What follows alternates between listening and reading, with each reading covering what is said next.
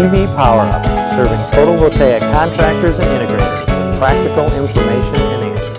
We're here today at the University of Notre Dame on top of Fitzpatrick Hall of Engineering.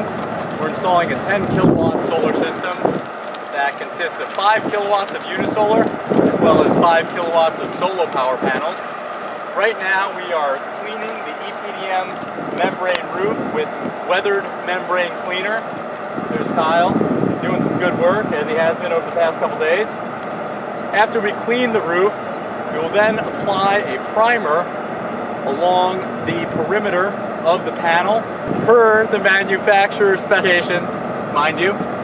Then we will apply a double-sided tape around the perimeter before we apply the same primer to the actual EPDM roof, and then we size the panel, line everything up with chalk lines, and then take off the double-sided tape and go ahead and stick it down.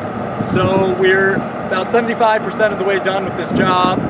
We should finish up today, then put in the wire management, and then hopefully later this week we will call the electricians and have the system all hooked up.